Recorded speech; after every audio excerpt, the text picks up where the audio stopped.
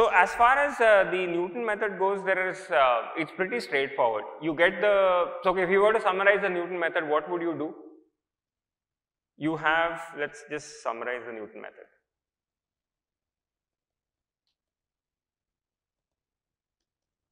So supposing you were writing an algorithm for Newton method, what would you do as step 1? How do you start? How do you start?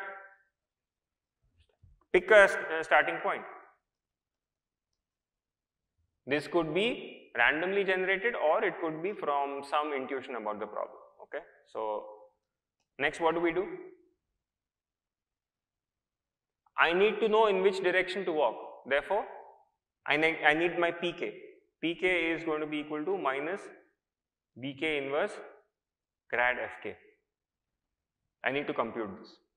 This may be expensive, but if I am doing Newton method, means I am computing this. So I got my vector.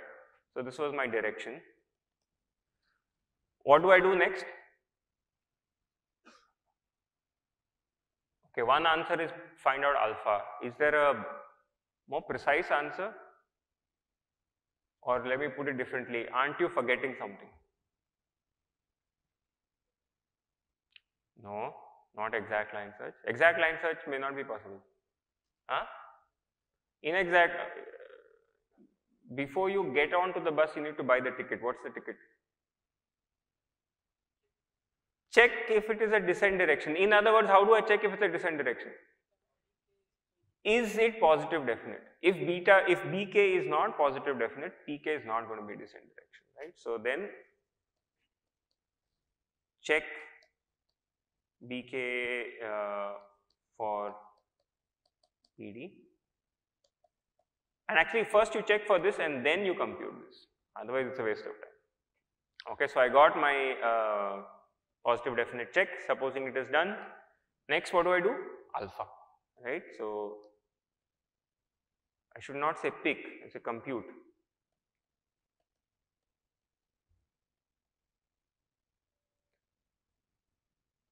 Most popular way of computing alpha is, for example, backtracking line search. It's an example of inexact line search, right? So I got this. What do I do next? I have alpha, I have p. Good. What do? Go to xk plus 1, right? And I can keep doing this. What do I need to check to stop my iterations? How do I know whether I'm done?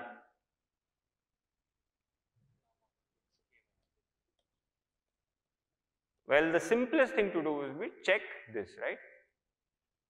That is my signature.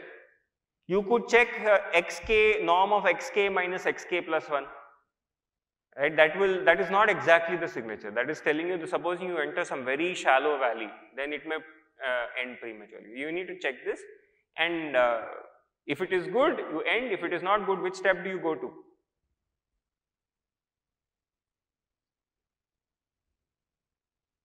Step 2, correct? Right. So end is one option. Step 2 is another option. Right. So everyone has a very clear picture of Newton method.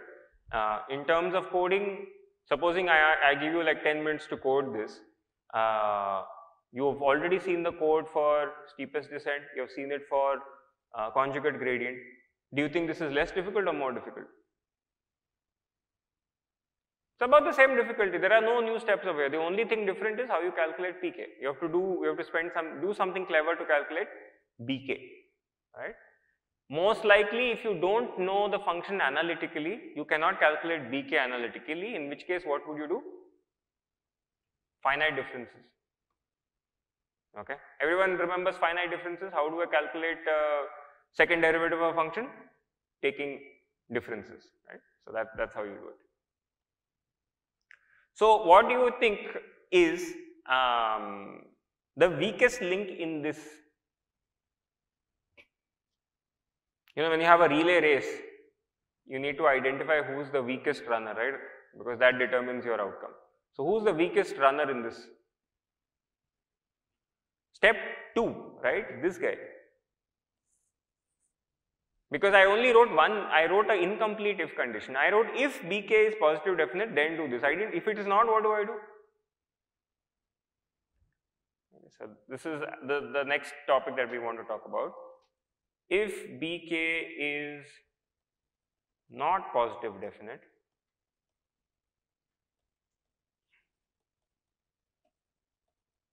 then what do I do? Based on what you already have learned so far, you know, if you were writing this code, what would you do?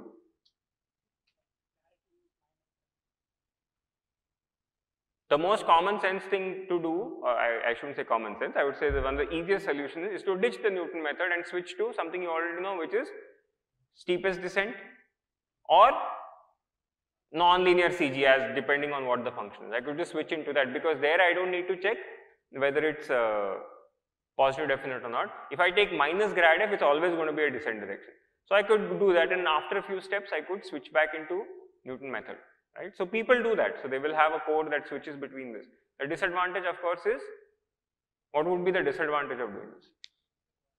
You lose the quadratic rate of convergence. But in this case, you have no, it seems like you have no choice. Okay. So one possibility is drop down into steepest descent or CG or non-linear CG. Okay, depending on the problem. This is. Now, it turns out there is another, there is an entire, family of tricks that people do. So the book has a long discussion of different tricks to do. So what I'm going to do is I'm going to tell you about one of them. Okay, and one of them is Hessian modification.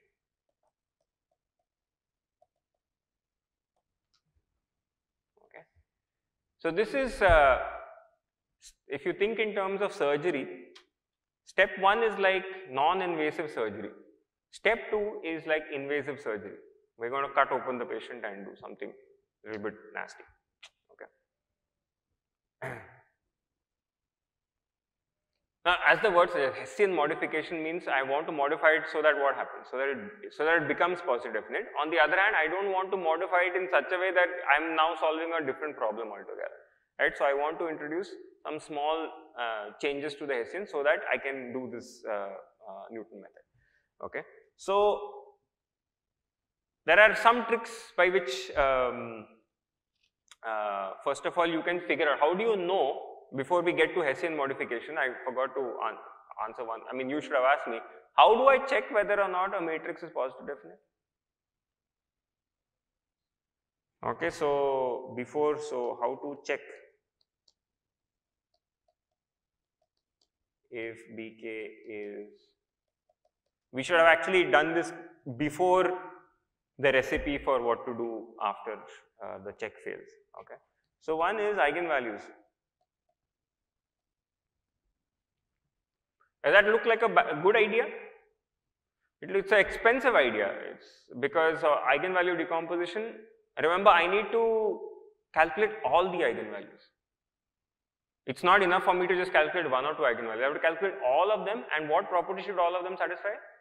All should be strictly greater than 0, right? So there is no inexpensive eigenvalue decomposition over here. I'm stuck. Eigenvalue decomposition, order n cube, If n is a large problem, this is infeasible, right? I mean, what else can I do?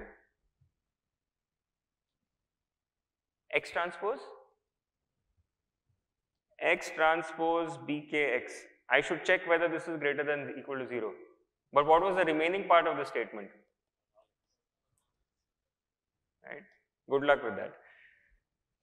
So here is where again linear algebra comes to our help, and you had seen this technique, oops, where did it go? Last time. This is, we make use of this Cholesky decomposition. Okay. So what does the Cholesky decomposition say? That if A is positive definite, then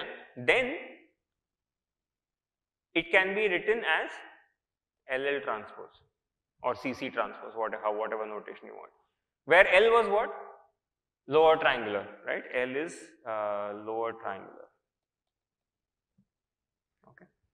It's not, there is actually one more condition on it. It's lower triangular and the diagonals are positive. There's one more condition over here.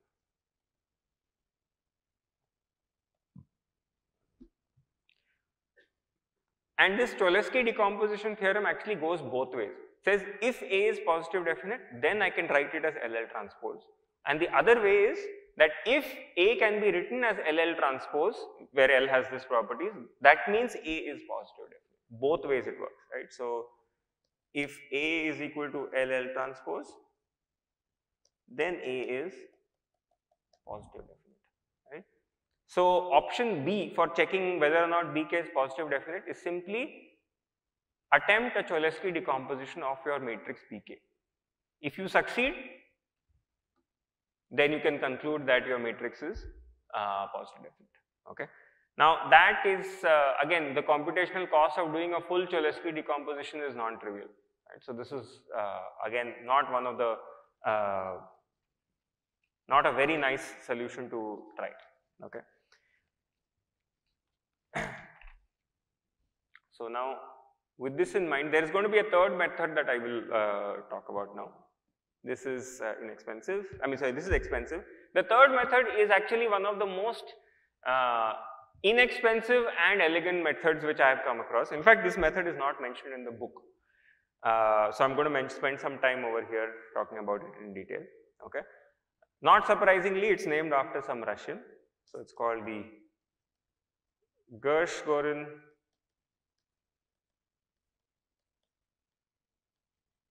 Anyone has heard of this? One person. Nobody else? Okay, you heard of it, right? So those of you who have done linear algebra may have heard of this theorem. Okay, again, most of the tricks of optimization come from linear algebra, right? So this is one of those tricks. And it's, so let me just tell you what this theorem states, okay? So assume A is, and it's a very general theorem. So take a complex matrix, okay? Now we need to make disks, represent this matrix as a collection of disks. So disk I, and imagine, you have to imagine the Argand plane, right? So this is the real axis and this is the imaginary axis, right? Everyone's familiar with the complex plane over here, real and y is the imaginary part. So the center of the disk is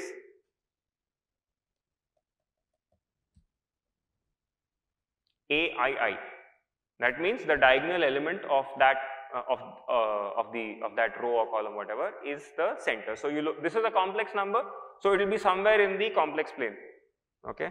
What is the radius? I take this summation of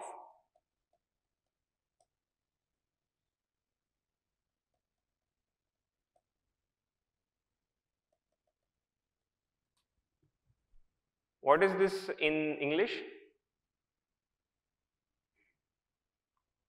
Is the row sum of absolute values of the ith row. I is fixed, j is what I am iterating over, but what am I skipping? I am skipping the center point, right? So I have got this. So basically what you have is a disk whose center here is, this is di, with AII is over here, and this radius is Ri.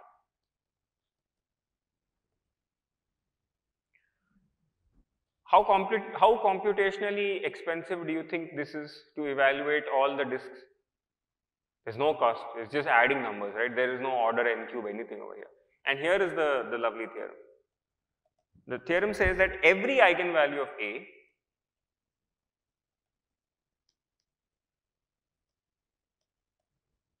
lies within at least one disk .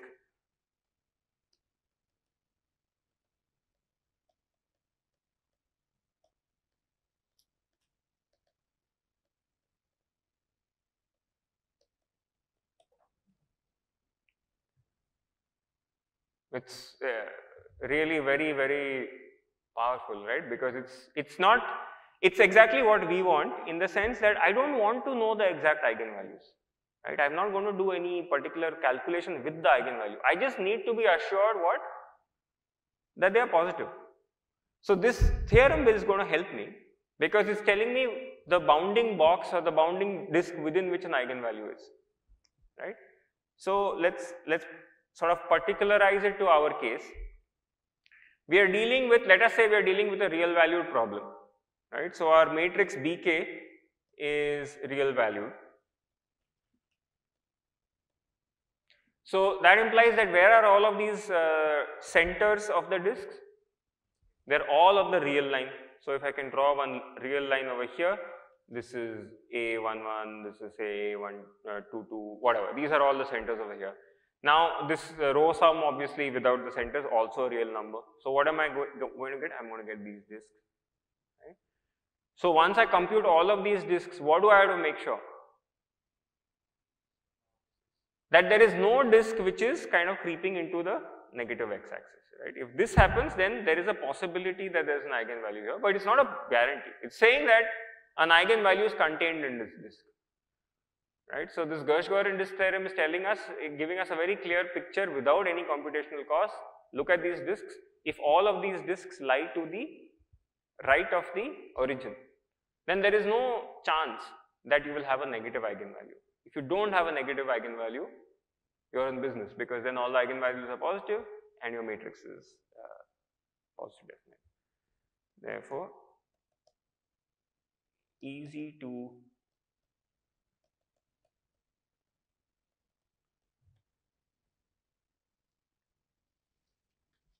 okay.